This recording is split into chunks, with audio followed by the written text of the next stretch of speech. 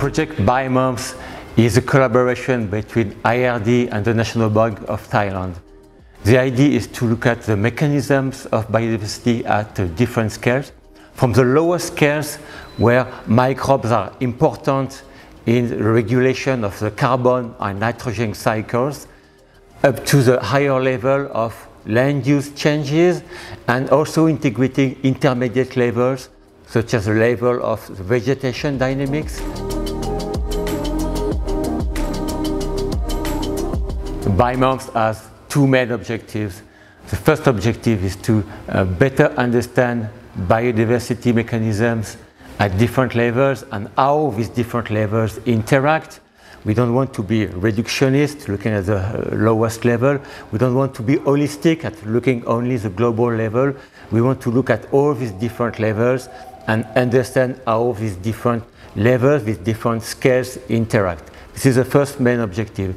The second main objective is to have concrete output, models, software, to be able to predict how biodiversity will change on the long scale.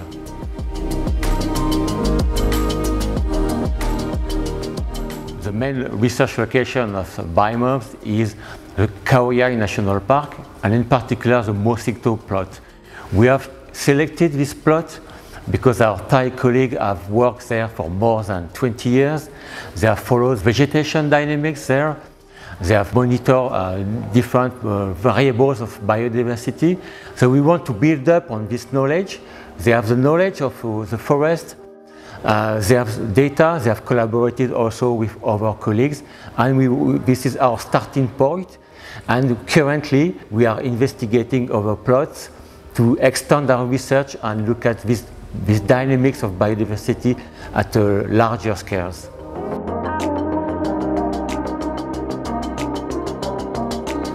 Hello, we come from NSTDA and National Biobank of Thailand. We come from different labs. First, Dr. Nisha, she works on bacteria and archaea. Me, Anuttara, I work on forest dynamics, plant and wildlife. Dr. Panyavut work on plant molecular and tissue culture. Dr. Komsik works on fungi and mushroom. From the IRD project, we have a plan to look at the different types of the forest. And from the Mosingto plot, we have old growth forest, and then we also have many types of the succession, forest succession. It means that they are different age of the forest, and then we can look at the biomass, in a different age of the forest. And then we want to see that what the land use change, around the Khao Yai National Park, and then we use the Mosingto plot as the model.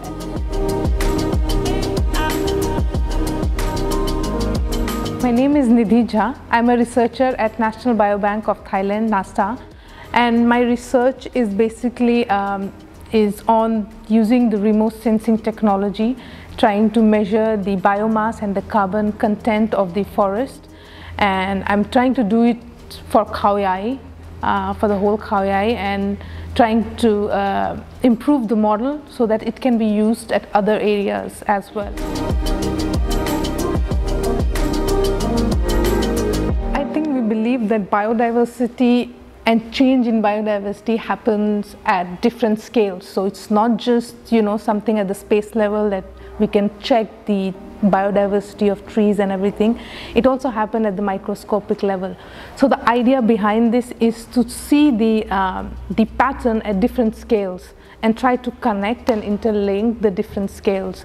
So because I think with the biodiversity of the microbes, they differ from different forest types. So if the forest is young, they have different kind of microbes, and if the forest is mature, they have different kind of microbes. And similarly, same pattern can be seen with the space. So because different type of the forest or different age group have different type of signature or signals and different type of diversity.